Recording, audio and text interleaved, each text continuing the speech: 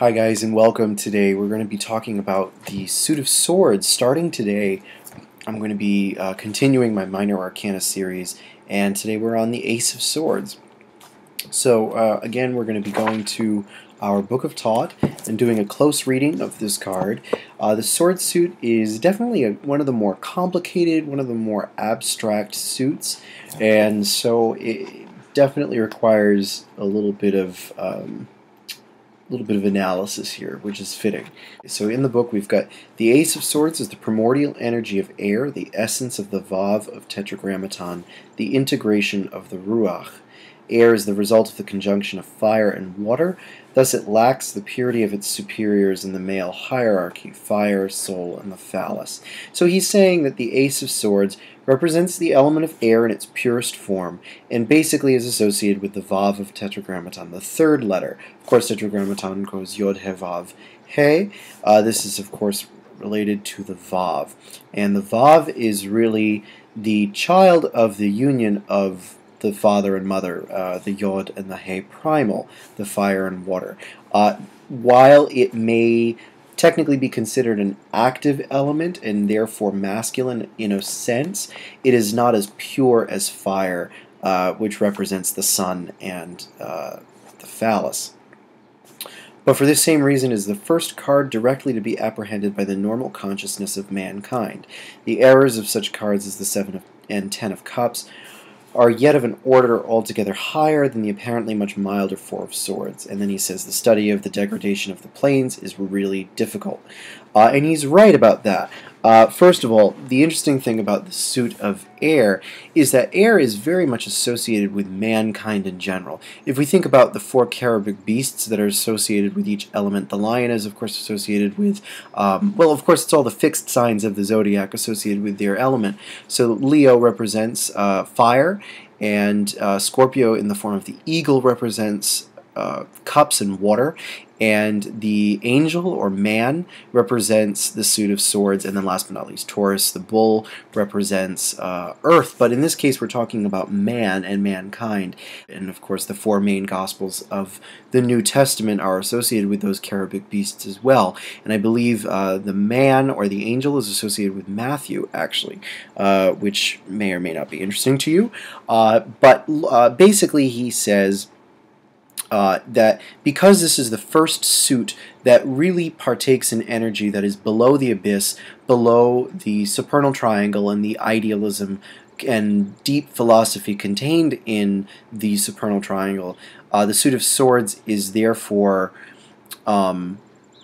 much easier to comprehend by regular cognition, and it has very much to do with that those mental processes.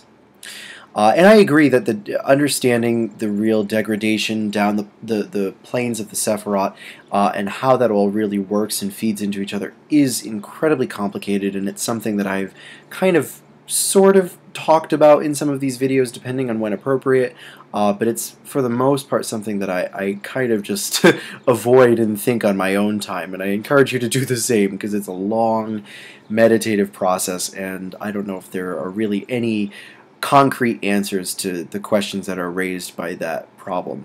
But anyway, moving on.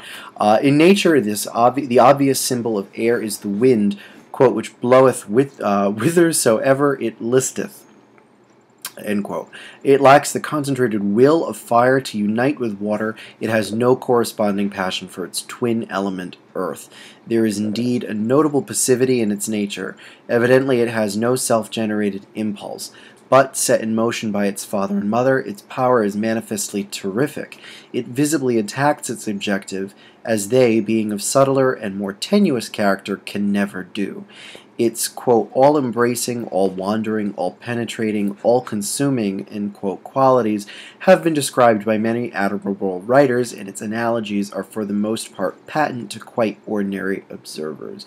So, this is one of those typical Crowleyan paragraphs in which there's a lot of subtle symbolism being invoked here, without the run-of-the-mill reader necessarily realizing it. It is saying that it does not move of its own accord, which is very interesting.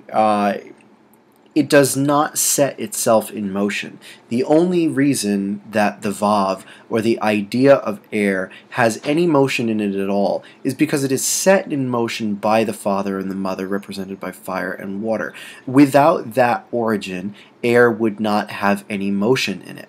But the problem is that it is much more aggressive, whereas the idea of fire and water are a lot more subtle, and as they exist more in the concept of the supernal triangle and are therefore less real, air is the opposite of that. Air is real. Air is very much manifest, and therefore can be much more aggressive in a much more visible and tangible way than the fire and than the ideas contained in fire and water.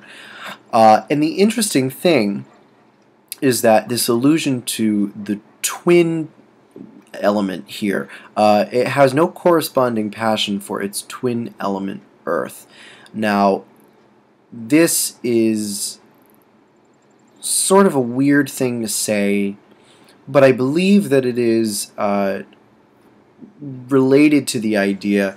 The Vav being associated, and he talks about this later on, but the Vav being associated with the Sephirah of Tiferet on the Tree of Life means that the Vav can be conceptualized as representing, if you've read the Book of the Law, it can be seen as representing Ra Horkuit, as a representation of the Holy Guardian Angel, as a representation of the magical will of the individual. And therefore it has a naturally destructive connotation. And, therefore Ra Horkuit, of course, is the twin god of Harpocrates. You read a lot about this idea of twin deities in Thelemic literature, and that really is a very confusing concept. I've addressed the issue of twins in some of my other videos on the Major Arcana on my channel. I believe I talked about it in my video on the Sun, because in the Sun card in the Thoth deck, we really deal with that idea of twins. But you can conceptualize the air and earth elements as being twins, as really being born of the same substance. Both of them are separate entities given birth to by the goddess, the goddess having been made pregnant by the god. So the union of fire and water creates this separate being that has both an airy quality and both an earthly quality. And these two elements are very much related to each other. They are very much similar to each other, but one is active and the other is passive. And Harpocrates is associated with the passive aspect, earth. And this goes back into this very odd doctrine that Malkut is very much the representation of Keter. Keter and Malkut are the same things, just in a different way. They have this reciprocal relationship.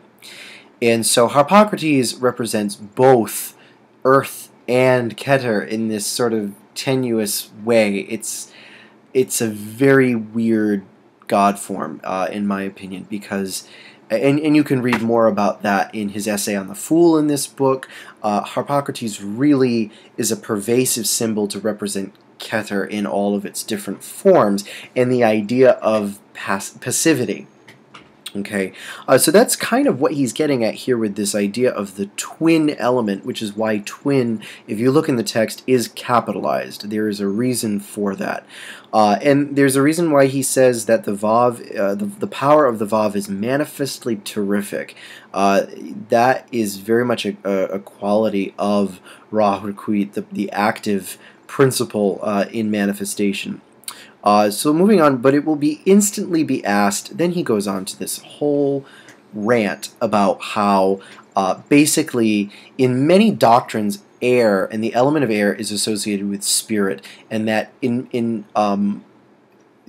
different mythologies from around the world, air is actually the source of all things. Air is, if you again read his section on the Fool, and you'll find his reference to this ancient Egyptian myth about how air is the origin of all things.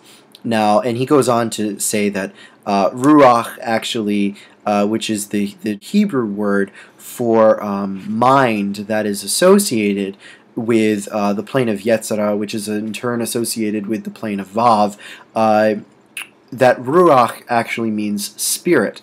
And so there's this big conundrum. It will be instantly asked, what is the status of this element in the light of the other attributes? In the Yetziratic world, is not air the first element to follow spirit? Is not Vayu the first emergence of the phenomenal form from the arcane obscurity of Akasha, which is spirit in the Hindu system? How may one reconcile the doctrine of mind with the fact that Ru, or Ruach, actually means spirit itself? Achat Ruach Elohim Hirim means one is the spirit, not air, of the gods of the living. And is not air the element attribute attributed to Mercury, also most properly the breath of life, the word, the logos itself? So there's this big issue. If air is kind of a degraded element, if air is active and sort of less inspired than fire and water are, or particularly fire in this case, then how do we deal with the fact that Vav is also associated with this very lofty idea of spirit and creation and the breath of life? So then he says that the student must be referred to some less raw, cursory, elementary, and superficial treatise than this present bat-eyed, penguin-winged, blue-bottle-brained buzzing. Ha! Nevertheless, although air is in no system the lowest, and so cannot claim benefit of clergy from the doctrine that Malkut automatically resolves into Keter, the following reference seems not wholly to lack either cogency or pertinence. Which is to say that I believe he is alluding to some other something that most likely he wrote himself at a different time, earlier in his career, that perhaps deals with this issue, and he's basically making fun of himself, saying that this is not his best work. Largely, Crowley thought that the Book of Thoth was one of his less spectacular works, and so that is not far-fetched to interpret it like that. But he goes on to say that the Ruach is centered in the airy Sephirah Tiferet, which we just talked about, who is the Son, the firstborn of the Father, and the Son, S-U-N, the first emanation of the creative phallus. He derives directly from his mother Bina through the path of Zayin, the lovers, the sublime intuitive sense, so that he partakes absolutely of the nature of Neshama. From his father Chokmah, he is informed through the path of He, the great mother, the star, Our Lady Nuit, so that the creative impulse is communicated to him by all possibilities soever. Finally, from Keter, the Supreme descends directly upon him through the path of Gimel, the High Priestess, the triune light of initiation. The three-in-one, the secret mother in her polymorphous plenitude, these alone hail him thrice blessed of the supernals. So, he is trying to legitimize this idea that air is still very much a sacred element and still very much is connected to spirit, and is still very much the idea of spirit made manifest in the material world, and therefore being associated with the Son, S-O-N, and the Son, S-U-N, is therefore very much associated with the Son of God, the idea of Christ, Jesus, any type of self-sacrificing God form. Osiris is also applicable here, and naturally Horus is also applicable here. So, and the other interesting thing about this is that this goes back to a very old Gnostic idea that the Redeemer is sent by the goddess, that basically Sophia, if you have read anything about Gnosticism, and I realize that this video is sort of touching on a little bit of everything here, but if you know anything, it is sort of important. If you know the basic Gnostic creation myth, it's a lot like Pandora's box. Basically, Sophia, wisdom, the goddess, creates materiality by accident out of curiosity, and basically the god of the lower domain ends up taking it over and basically running it the way he wants, and runs it into ignorance to make all of the creatures that are made believe that he is the real God, when in fact he is not. God is much greater and much more subtle and much more all-penetrating than he is. And Sophia, the goddess Sophia, continually attempts to send prophets and wise men into the world. She blesses them with her wisdom to try to enlighten the world and bring it out of darkness, and teach man and creation to reject the teachings of this lesser god, the demiurge, as the Greeks would call him, otherwise known as Zeus, or Yaldabaoth in the Gnostic texts, otherwise known as a version of Jehovah.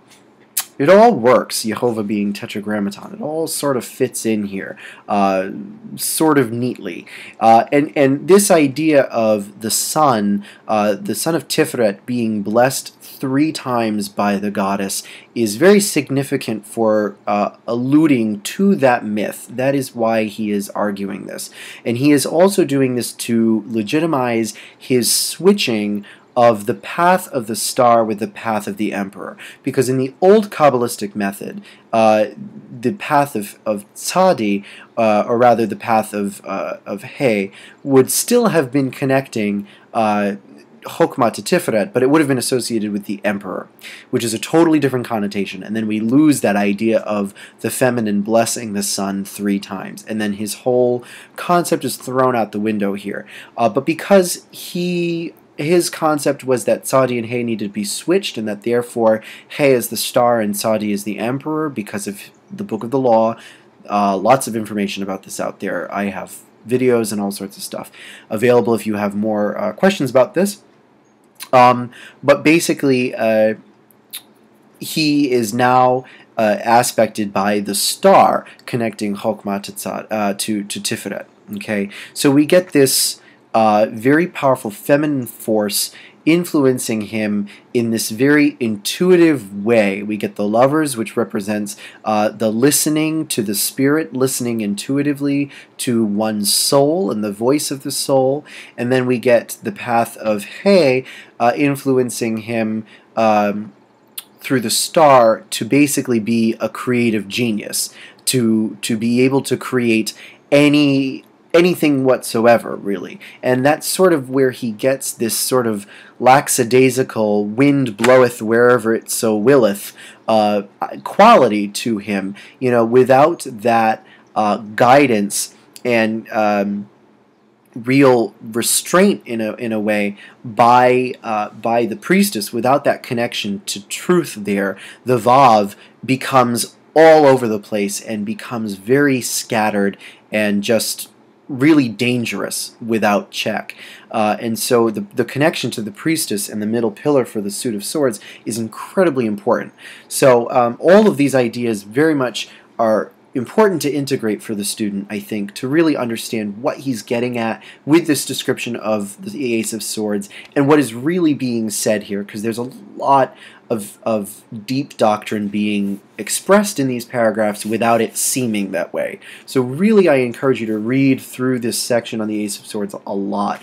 The last thing he says is the card represents the sword of the Magus, crowned with the 22-rayed diadem of pure light. The number refers to the Atun, also 22 equals 2 times 11, the magical manifestation of Chokmah, wisdom, the Logos. Upon the blade accordingly is ascribed the word of the law, Thelema. This word sends forth a blaze of light, dispersing the dark clouds of the mind. So the sword is labeled with Thelema and is crowned with 22 lights, obviously to represent the major arcana. 22, the number of the major arcana, is also the number 2 times 11. 11 being the number of magic. If we think of number 11, the trump lust, which is the card representing magic par excellence in the Thoth deck. More so than the Magus itself in some ways. The number 22 therefore represents that concept of creative, magical, raw energy being multiplied by the Logos, wisdom, the All-Father, the principle of fire, that creative Logos. So the idea of Vav is very much the idea of that original creative impulse divided into many. Vav is the plenitude. Vav and air is all about the many as opposed to the unity. And that is where we fall into many dangers, such as, oh gosh, the Five of Swords and the Nine of Swords, the Ten of Swords, all these really awful, gross, bad cards come from this idea of division, multiplicity, and the idea of the many interacting with each other and causing natural conflict. And that's really all it is. So the overall idea is that the Ace of Swords, being the purest idea of this concept of individuality, really, I think we need to see it as being representative of what air can be like if it is connected to that central idea of the priestess and the middle pillar and Keter and spirit. When it has those connections, then it represents the will of the magician. It represents clarity. It represents insight. It represents truth. It represents coming to a conclusion. It represents really a flash of insight, brainstorming, all those things before we get to real butting heads here. So it's very pure thinking, and it's very honest and truthful thinking. And that's really it. And the whole idea is that, of this word sends forth the blaze of light, dispersing the dark clouds of the mind. This is how he sort of wraps back in that idea of the sun being sent into the world by the goddess to dispel ignorance. And so the sun represents Thelema, which is the law, which is in turn what has been sent to man by the goddess in order to dispel ignorance. So there's a lot here trying to legitimize Thelema, trying to legitimize the law and code of Thelema, which is strictly do what thou wilt, which is to pursue your personal, creative, natural course in life. Whatever connection to Godhead you have that you are being called to pursue, follow that and nothing else, and ignore any other things that try to sway you off that path. And that's really all it is. And let other people do the same. Do not try to interfere with other people's true wills, because if you do, you're asking for conflict. You're asking for disruption. You're asking to invite evil into the world is what you're doing. You're inviting aggression into your life. And that person, whenever you infringe upon someone's true will, that person has the right to defend themselves in whatever means they really see fit, of course abstaining from things like violence, obviously. Personally, I don't condone, as a teacher, violence to support one's true will, but I do believe in defending one's true will and believing in it and sticking up for it. But anywho, this was sort of a long video, but there really was a lot of information here. I hope you found it helpful. If you have any questions, feel free to leave them, and don't forget to subscribe, check out my new website, follow me on Twitter, and all that good stuff. Alright guys, thank you very much, and take care.